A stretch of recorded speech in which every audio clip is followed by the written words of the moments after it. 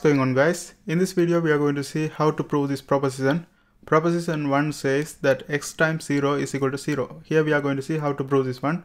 But before you watch this video, it's better to watch the axioms list. I put the link of the axioms video in the description, so you can go ahead and watch them, because I'm going to use those axioms to prove this proposition. Okay, now let's start here. So here we have to prove x times 0 is equal to 0. So this is x, let's grab this one. This x times 0 is equal to 0. And also we can write this one as, for example, if we say x times 1, that is also equivalent to x times 0 plus 1. This is by axiom 3. And that is identity of addition.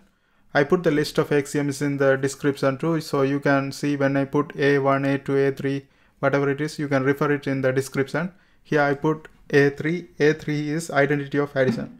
So this will become x0 plus x1. Okay.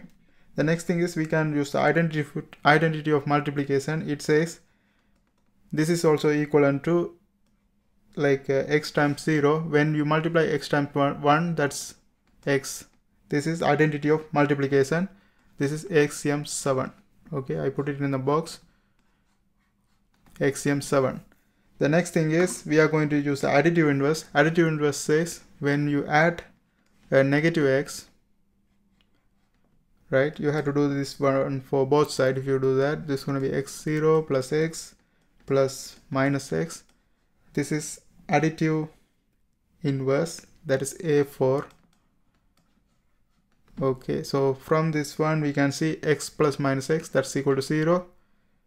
That is equal to x times 0 plus x plus minus x. This is associative.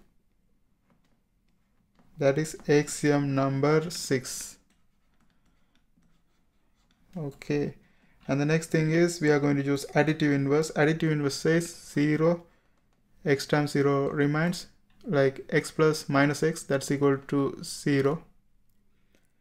Then we can use the identity of addition. Identity of addition says 0 is equal to x times 0. Okay, so this is identity of addition. So from this one, because identity of addition, by identity of addition, x plus 0, whatever it is, the 0 can be eliminated. So this one is axiom number 3. I put the link of the axioms. I made a separate videos on axioms. I put the link of that in the description. And also I put the list of axioms in the description also, so you can refer what are these things. And this is how we prove a proposition is true or not. Now this is proposition number 1. I will do more on that. I hope you guys watch that too. And if you are trying to learn discrete mathematics, there are a bunch of videos in my playlist. See you next time.